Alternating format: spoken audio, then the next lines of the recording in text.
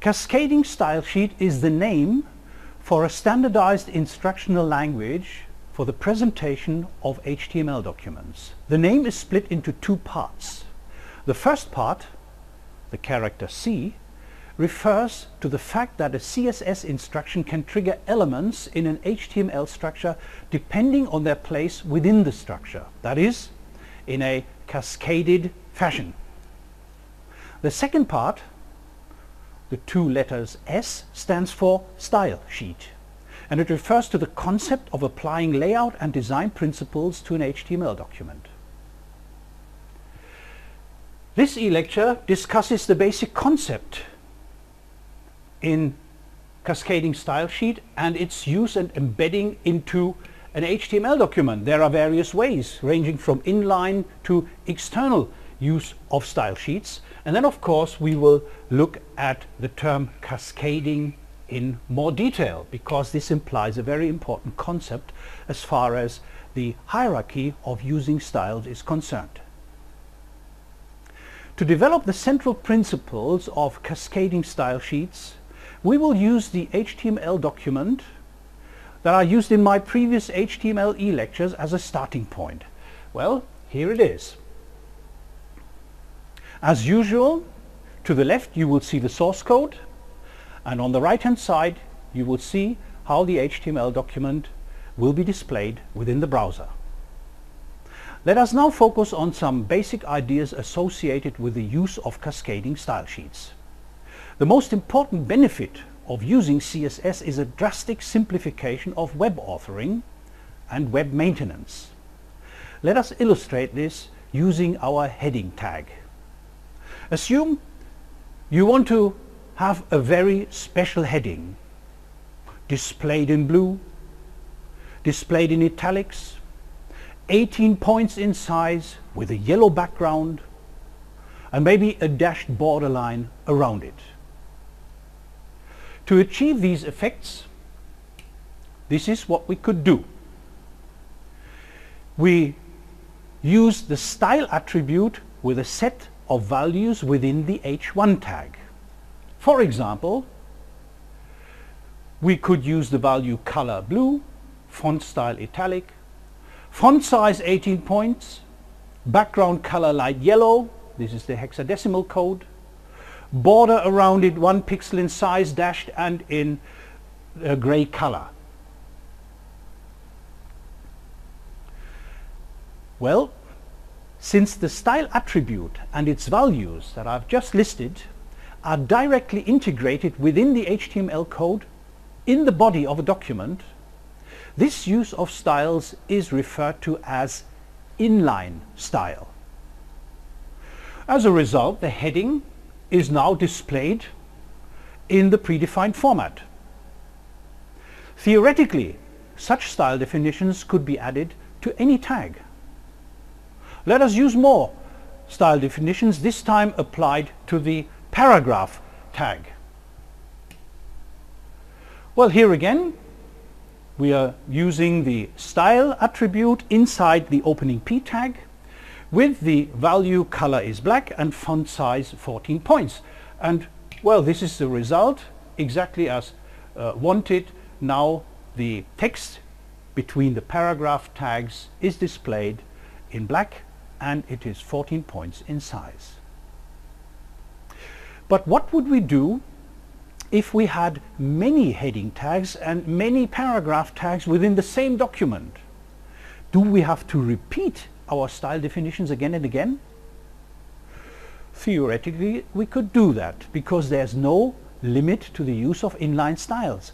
However, there's a much more economical way to avoid that.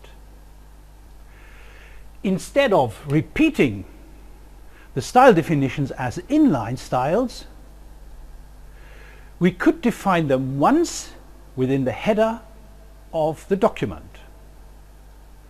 And here the style tag with the attribute type and the value text CSS defines the availability of a so-called embedded or internal style sheet. Of course, it's not a real sheet, rather it's a type of definition.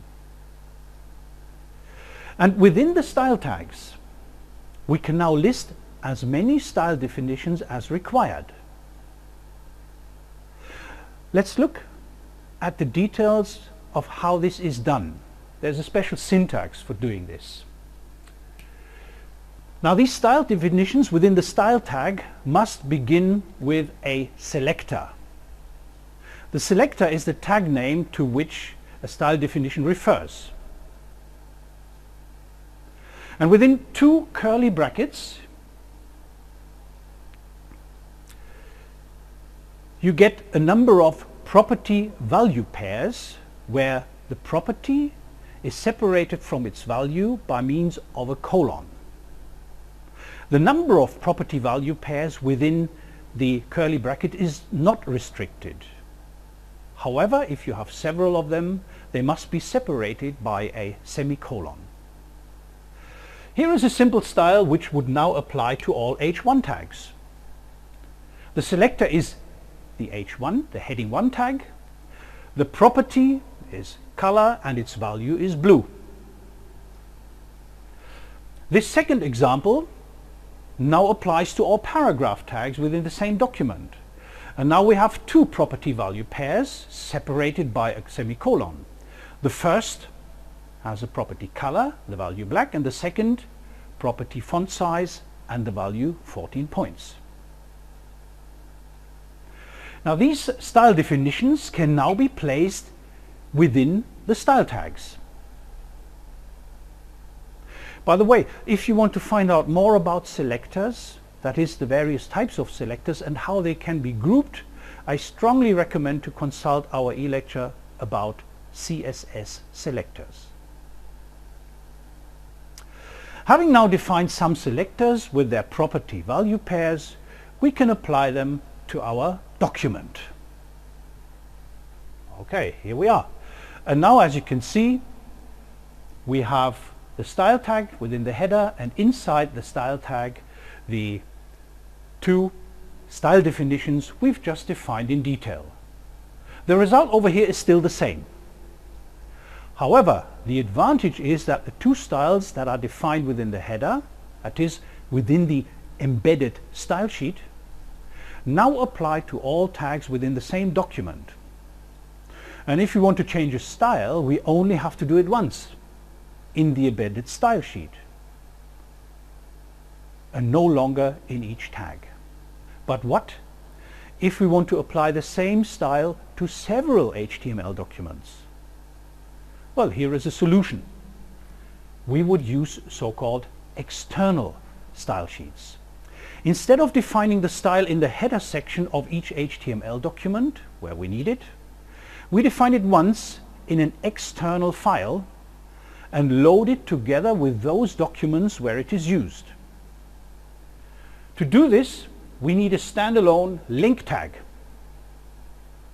in the header section with the following central attributes.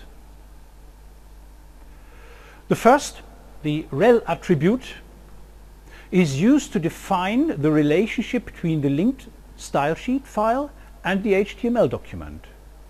Rel equals style sheet means that the style sheet is persistent or a preferred style. And then, of course, we need the location of the style sheet. And this is defined by means of the attribute hyperlink reference with the path of the style sheet. Now, we used the style sheet styles CSS. In fact, you can choose the name freely. And our style sheet is located one level above our current document. And finally, the optional type attribute is used to specify a media text CSS type for a cascading style sheet. From this external style sheet, which is basically just a plain text file, all style definitions that are defined there can now be applied to a document as long as the document, the HTML document, has the link to the style sheet in its header. the result is still the same. By the way, in an additional screencast, my senior research assistant Natalie Kiesler explains how external style sheets are created and how they can be applied, among others, to divisions within the HTML document. The advantages of using external style sheets should be clear by now. Design decisions can change. Whenever designers decide to improve the design of a website, this can have a large impact on every page within a website. In a large site, such as the Virtual Linguistics Campus with several hundreds of thousands of HTML documents, this would have to result in a change of every page. For example, if the specifications for a typeface or a color are written into the HTML documents itself. This is virtually impossible. So the benefit of external cascading style sheets is that one can change a color in a style sheet file common to all pages in a website. And this, of course, improves website maintenance. It leads to a high degree of design consistency, and very importantly, it separates content from design. Despite these main advantages, there are also some problems with the use of CSS, especially in terms of browser support. Browsers are sometimes faulty as far as their interpretation of style sheets is concerned, especially when more complicated rules are applied. Finally, we need to define the term cascading. Essentially, it means that there is a hierarchy, a cascade of styles. The lowest style sheet in this hierarchy is the browser itself. That is, those styles that the browser will use by default, a certain font size, a certain color, and so on and so forth. The second in this hierarchy is the external style sheet, and it includes, of course, the browser style. Number 3 is the embedded style sheet, and the highest priority is given to inline styles. And the implication of this? Well, rules can be overwritten depending on their place in the cascade hierarchy. When there is more than one style specified for an HTML document, all the styles will cascade into a new virtual style sheet, according to the order from highest to lowest priority.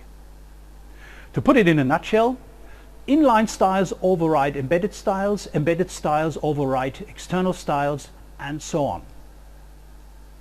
So if you want to apply any special effects and you have an external style sheet, this is not a problem at all. Inline styles always override other styles, so use an inline style in your particular case. This e-lecture concludes our introduction to HTML and CSS. Having attended our e-lectures, HTML Fundamentals, HTML Text Part 1 and HTML Text Part 2, which includes the discussion of lists and tables, the e-lecture about images and hyperlinks, and now this one about the use of cascading style sheets, you should feel confident using HTML not only in its basic form, but even beyond. Of course, there are more tags and attributes and principles. For example, the new multimedia tags in HTML5 and the numerous properties with which text can be formatted. We will introduce these principles and special effects when necessary, but for the moment, this foundation should suffice as a basis. So thank you very much for attending this set of e-lectures.